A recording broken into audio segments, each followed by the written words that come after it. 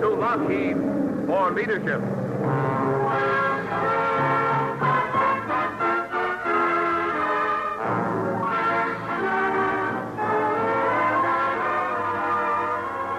The men and women of Lockheed Aircraft present Herbert Marshall in The Man Called X, produced and directed by Jack Johnstone.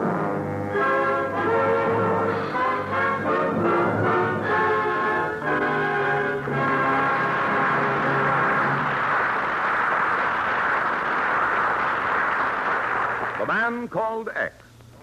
He is the man who crosses the ocean as readily as you and I cross town. He is the man who travels today as you and I will travel tomorrow. He is the man who fights today's war in his unique fashion so that tomorrow's peace will make the world a neighborhood for all of us. He is the Man Called X.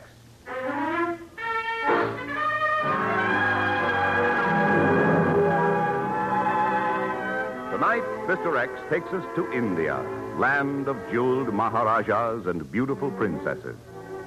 But as the story opens, Mr. X is not yet within earshot of softly tinkling temple bells. For the moment, he's traveling down New York's Great White Way. And the lady sharing the cab with him is not an Indian princess, but Miss Nancy Bessington, anxious to arrive on time for the opening of a new musical comedy. Driver, I want you to drop us at the Gotham Towers, corner 45th Street. Okay. But, Ken, that's miles away from the theater. What are you up to? Donnie, I'm trying to kill two birds with one stone, to get rid of this Barney Oldfield and to deliver a letter. Letter? Are you by any chance working for the post office department? No, dear, but there's a department in Washington that'll be plenty interested in it. Washington? And you whisper that in my ear 10 minutes before curtain time. Oh, I was going to tell you. But when this fellow's driving, all I could think of was the police department.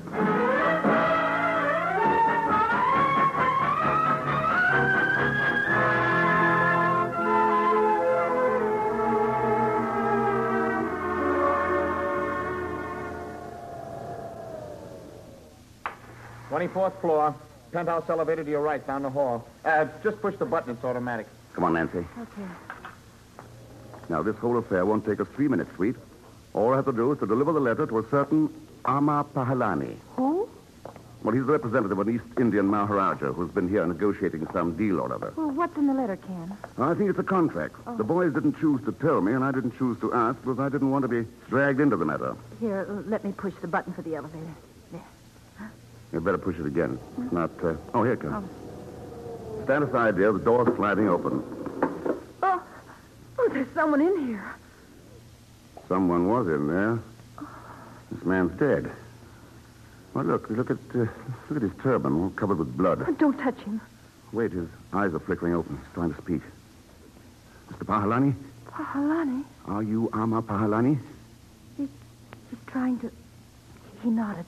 Yeah. Mr. Pahalani, I'm Kenneth Thurston. I'm Mr. X. I brought you a letter. A contract that must be delivered. His lips are moving. He's trying to say something. Yes, let me bend closer. Sorry. Can you whisper, Mr. Pahalani? Who is to get the letter? Yeah? Maharaja? Is that what you're saying? Maharaja? Ken, the buzzer. Yes, someone's pushed the button upstairs. Let's get out of here, quick. And stand away from the door. It's closing. Now to get downstairs fast, and then I want a taxi that can fly. Ken, how in the world can you think of going to the theater now? Theater? Honey, I'm going to India. Oh.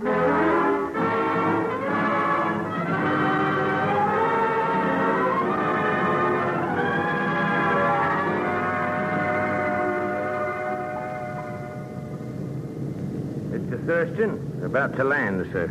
Oh, wonderful city, isn't it, Stewart? Those golden roofs shining in the sun. All those graceful domes and spires. Gosh. Look out the other window, sir. See? There's the Maharaja's palace. Why, it's like a walled city in itself. Yes, sir.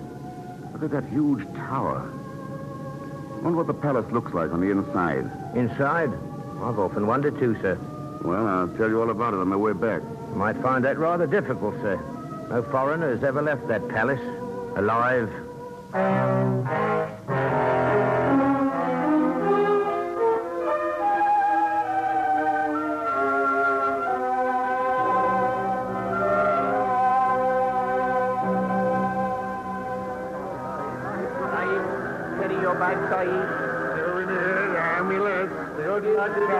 May you grow rich, Hello, Mr. Thurston. Why, Aegon Zellsmith, you chasing me again? I'm Zagan, Mr. X. Oh, Aegon, either one. It's like being chased by the devil. Isn't it fantastic that we should meet here in India? Not as fantastic as your costume. A man with your physique parading around in a loincloth. But Mr. X, I'm a yogi. Oh, a yogi is it? A yogi of great powers. I know the language of animals. I can foretell the future. I can transport you magically to any distant spot. Then you're just the man I want. Transport me to the Maharaja's palace. Oh, well, Mr. X, there are limits even to my power. You think your powers would increase if I gave you 50 rupees? Oh, yes. I already feel much stronger. For 100 rupees, I'll take you to the Maharaja's prime minister. He will be very happy to arrange an interview with the Maharaja. How do you know he'll be happy to arrange it? Didn't I see I can see the future? And I can still see your past, so take your hand out of my pocket. I'm sorry. You're not going to steal that letter, Zagon.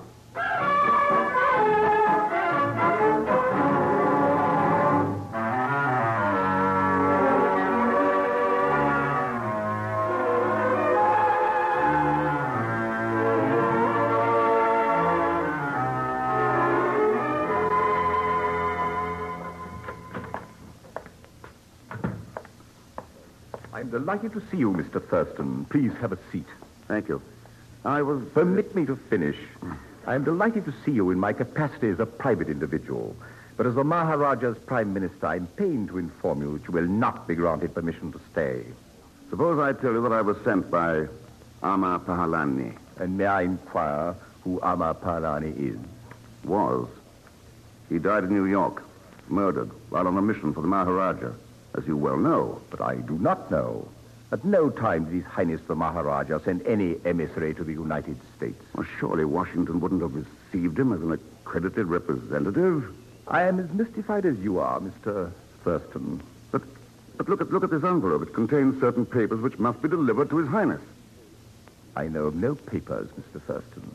Is it possible that you are the victim of a practical joke? Well, Amar Pahalani must have had quite a sense of humor to let himself be murdered for a laugh. I agree with you. It's baffling.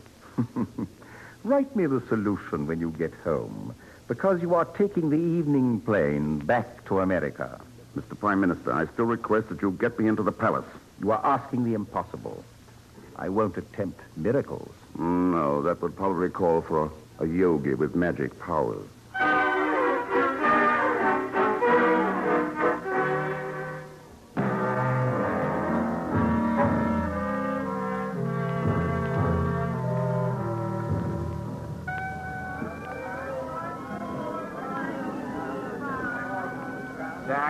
Sahib.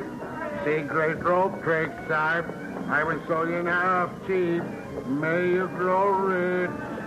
No, Mr. X, don't trust him. He's a charlatan. It's about time you showed up, Zagon. I almost couldn't come, Mr. X. You see, this is my hour for lying on a board studded with nails.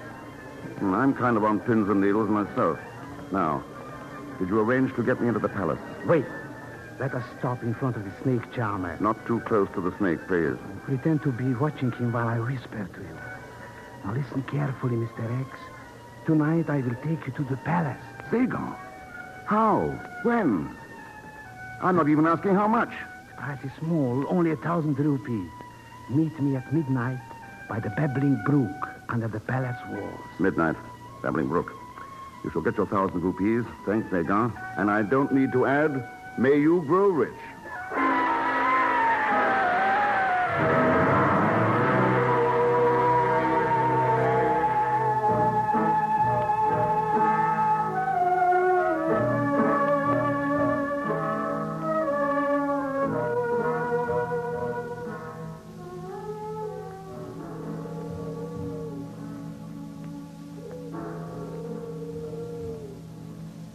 Do those temple bells always go off at midnight? Yes, they ring for the souls of those who entered this palace grounds and were never seen again. Charming custom. Well, lead the way. Here, Mr. X. Up the steps. There are guards about and a few tigers on the loose. Fine thing. These stairs seem endless. Yes, we are going up into the tower. Here is the balcony from which they throw down the bodies. The bodies of unexpected visitors, I suppose. Now climb through after me. This is the window of the 1,000 jewels. Zagon, is it cricket to sneak into the Maharaja's room like this? Are you in? Jump down. This is not the Maharaja's room, Mr. X. Then where am I, Zagon? Look, I insist on seeing the Maharaja. Won't I do Huh? instead? Who are you? So fragile in your shimmering veils. I am the Princess Radhanika, the Maharaja's niece. And you are a guest in my chamber. It's an exquisite chamber. Too bad that I can't stay and admire the sights. Mr. X, maybe I did wrong to bring you into the Zenana, the women's quarter. Man to man, Zagon. I don't object at all. Thank you. The princess will undoubtedly lead me to the Maharaja. No, you must not see him.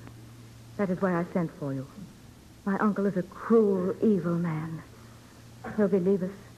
Sit outside on my doorstep. I obey, O princess. Goodbye, Mr. X. And may you grow happy and wise. Sit by me, Mr. X. On these cushions. Silken cushions. Fragrant with jasmine. Huh? I'm signaling my musicians. They will play so that our conversation may not be overheard. You will find betel nuts and sweetmeats on that golden tray. Reach for the wine. A jug of wine and thou. No, I better keep my head clear for the interview with the Maharaja. Why do you keep insisting on that? Must I warn you again and again of the danger? I love you for that, but why are you so concerned about a stranger like me? Because you are not a stranger. Press my hand like that again, and I'll begin to agree with you. You're not a stranger. Because we knew someone in common. Amar Pahalani. Well, I'm glad to hear someone claim Pahalani for a friend. The Prime Minister denied that the man ever existed. The Prime Minister was not aware that Amar went to the United States. Apparently, the Prime Minister doesn't keep up with things. Very sloppy of him not to keep track of the Maharaja's emissaries. But he was not the Maharaja's emissary. I sent him to your country, Mr. X. You? To raise money. Much money. Oh, don't tell me you're broke, Princess. Why, your lovely arms, I mean, they glisten with emeralds and rubies. It takes limitless money to overthrow the Maharaja. Am I to understand that you and the late Mr. Pahalani had serious thoughts of deposing the Maharaja? Yes. And to kill him. Just as he killed my father. With his own hands to gain the throne. Oh, and those stories about the Maharaja's cruelty aren't just publicity. Someday the truth will be told that my father didn't die of malaria. Malaria is quite a nuisance around here, isn't it? Wonder if I'm allergic. I would 1,000 times rather have you die of malaria than be strangled by the Maharaja. You are concerned, Princess. And you obviously don't want me to deliver the letter to His Highness, in spite of Pahalani's dying request. Perhaps you misunderstood him. Perhaps he said Rananika, not Maharaja. Perhaps. His English was far from perfect. Whereas your lips speak a universal language. So give me the letter. You will not find me ungrateful. Ah, paradise now. Oh.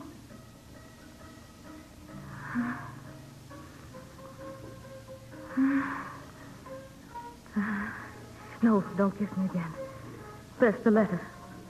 Radhanika, why change the subject? Because I must get that letter before the Maharaja arrives. Let him arrive. I welcome his arrival. Your kisses have made me as bold as a lion. Keep your voice down.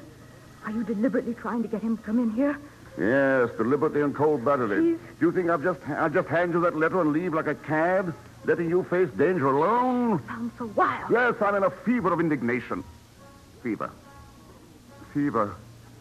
Oh, Radhanika, feel my head. Am I kicking up a temperature? Give me the letter. I'm ill. Give me the letter and go. Go.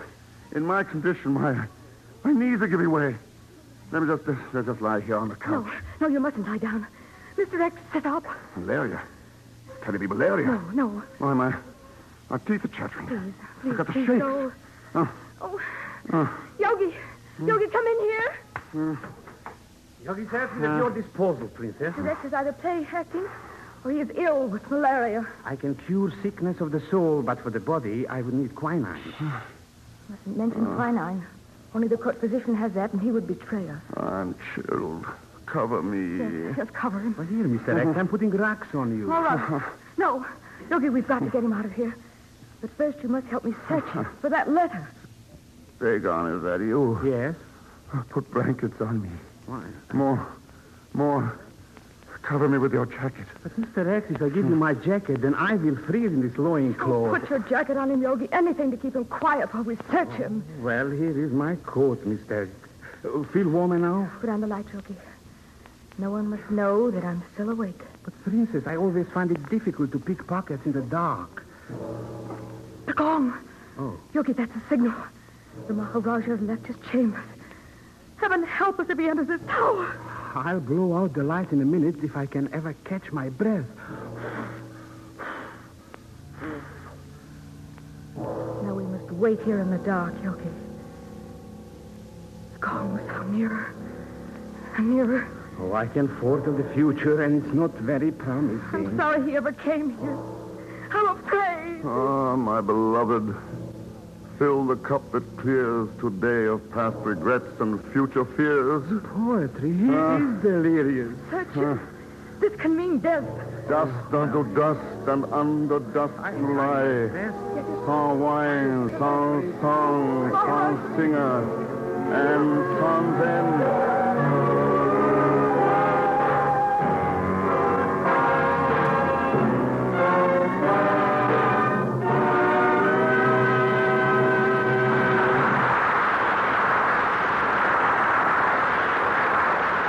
Just a moment, we will continue with the second act of tonight's exploit of the man called X, starring Mr. Herbert Marshall. But first, a word from the men and women of Lockheed.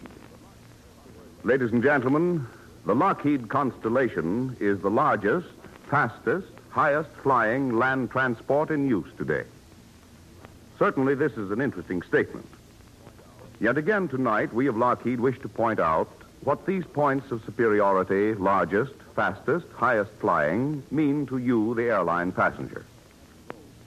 Now, the ability to carry heavy loads for great distances at high speed is a direct result of power and design. And these factors, power and design, built into the Lockheed Constellation, provide such things as safety and comfort and economy. The Constellation can fly high over the highest mountain ranges and high above storms and disturbing air currents.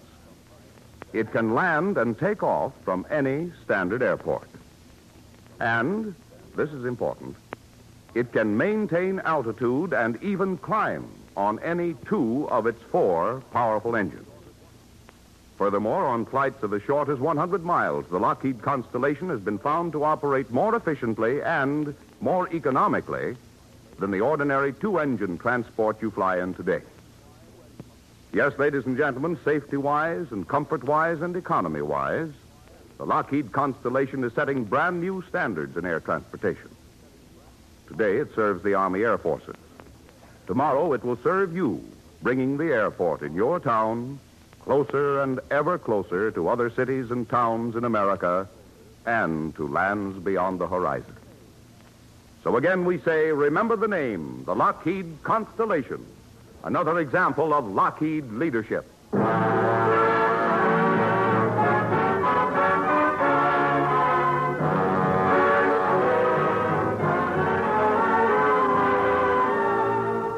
We return to tonight's exploit to the man called X, starring Herbert Marshall, to find him in the scented boudoir of an Indian princess.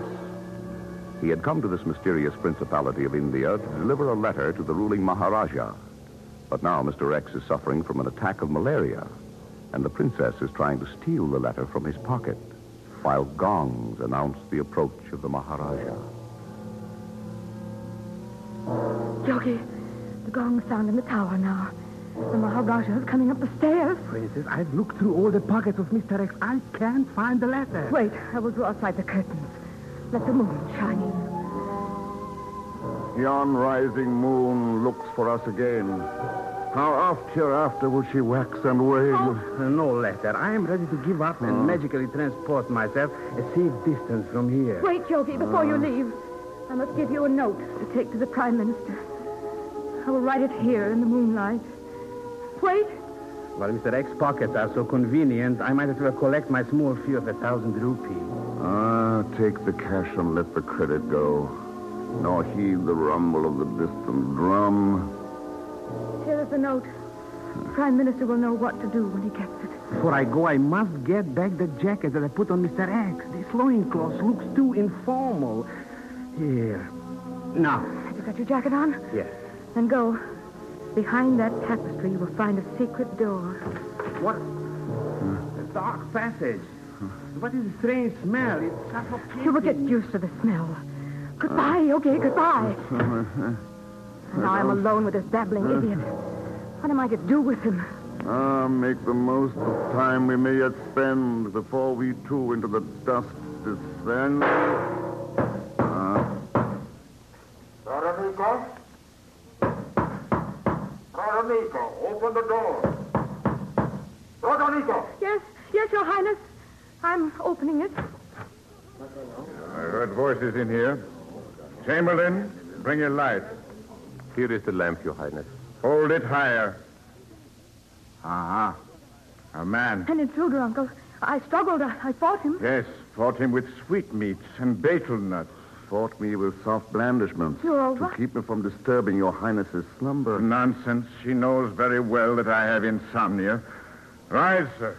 Who are you? I'm the man called X, an amateur letter carrier. I beg Don't your... listen to him. He has no letter. Of course he hasn't, Veronica. I was not born yesterday. Highness, does the name Amar Pahalani mean anything to you? Huh? Yes. Yes, it means 1,000,000 rupees. It means a missing contract for the sale of 10,000 pounds of Chincona bark. Then the deal involves Chincona bark. Precious Chincona, from which quinine is made. Yes. Tell me, have you really got Amar's letter? He hasn't. Have him shot. In good time, Radanika. Mr. X, do not try my patience. I'm forced to, Your Highness. The letter, owing to interference with the mail, is not on me. What? Lost? Not if we hurry. Where to? To the always hospitable home of His Excellency the Prime Minister. That's where the letter is. It's a lie. Don't go with him. Don't. I seldom lie, Princess, though occasionally I exaggerate things like malaria symptoms. Why don't you, slip something over your shimmering veils and come along with us? Do so, Radanika. Then, if the fellow is a liar, Uncle will let you shoot him with Uncle's own gun. No, I can't. I won't go. He's trying to escape through the window. Window of 1,000 jewels. I've caught her. Put me down. Let me go. No, Princess. I will not go. I'm carrying you to yon jasmine-scented cushion. Hurry, Mr. X. The Prime Minister retires early. I hope you'll retire permanently. Coming, Your Highness. Just let me cover Radanika with a rug. When I tore a chunk out of her shimmering veil. There.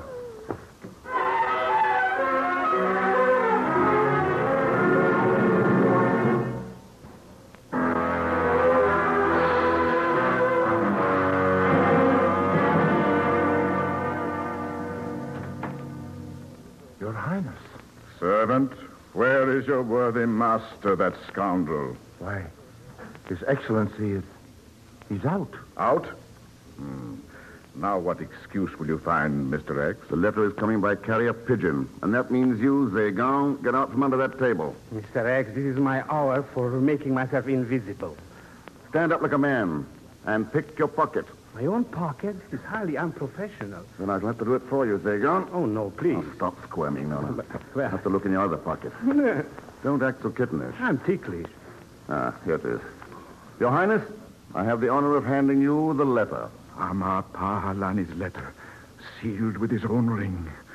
Let me open it. I had a fortune in my pocket and I didn't know it. What kind of a yogi am I? As one miracle man to another, Zagon, I switched the letter from my pocket to yours when you covered me with your jacket. Yes, the contract is in order. Look, sealed, signed. And delivered, finally. And so will the Chincona bark be delivered to my country. With most quinine in the hands of the Japs, this will be vital to our men in the Pacific. What? Mr. X, an explosion. Yes, look out the window. Flames! The Chincona warehouses. Burning. Blown up. Let's hurry there. Oh, dear. Let's go run into that visiting fireman, the Prime Minister. Everything is getting clearer and clearer. Clearer with those clouds of smoke. Dragon, where there's smoke, there's fire.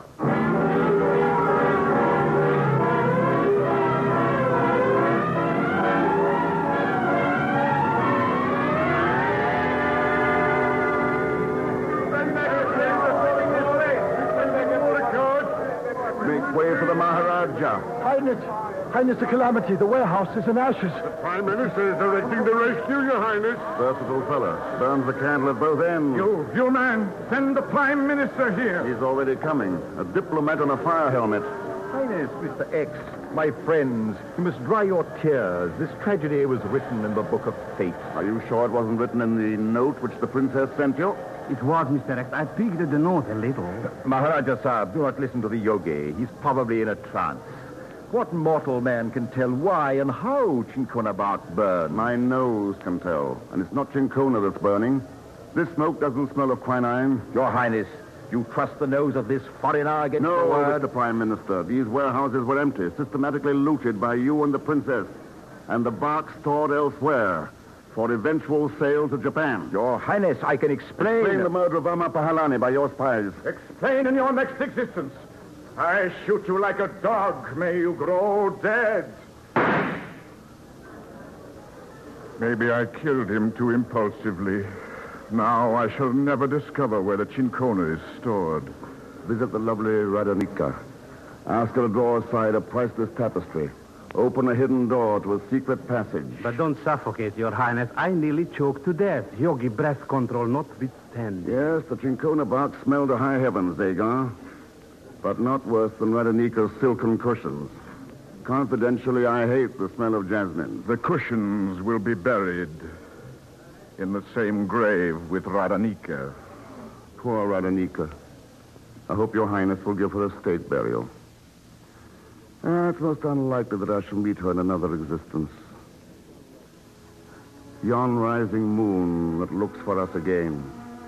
How oft hereafter will she wax and wane?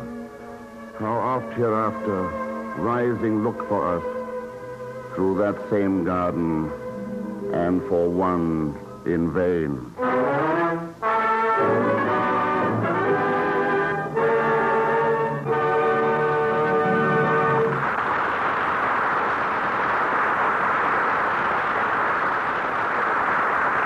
Before our star, Mr. Herbert Marshall, returns to tell you about next week's exploit of the man called X, here is an announcement from Lockheed.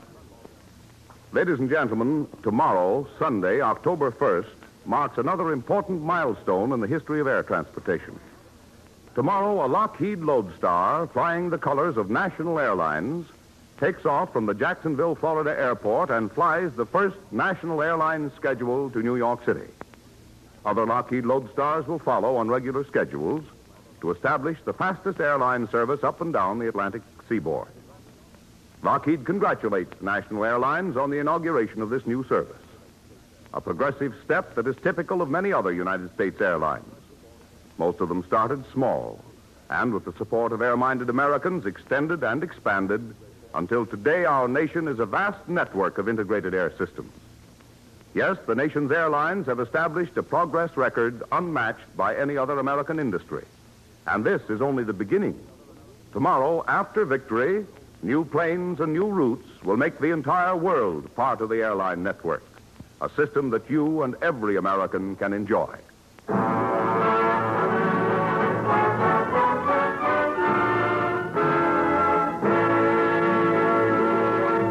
now a word from our star, Herbert Marshall. Next week, you'll find me high among the peaks of the eternal Alps in Switzerland, where a simple toy music box leads to adventure, romance, and even danger. For there's a beautiful blonde involved who also proves to be a beautiful shot with a high-powered rifle. So join us, won't you, when next I return as the man called X.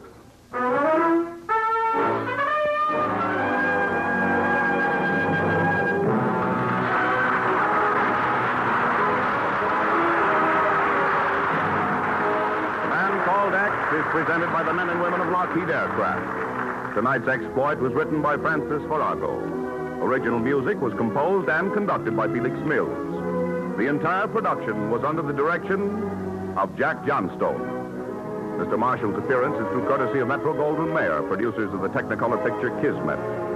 The men and women of Lockheed invite you to join Mr. X again next Saturday. Same time, same station. John McIntyre speaking. This is the Blue Network.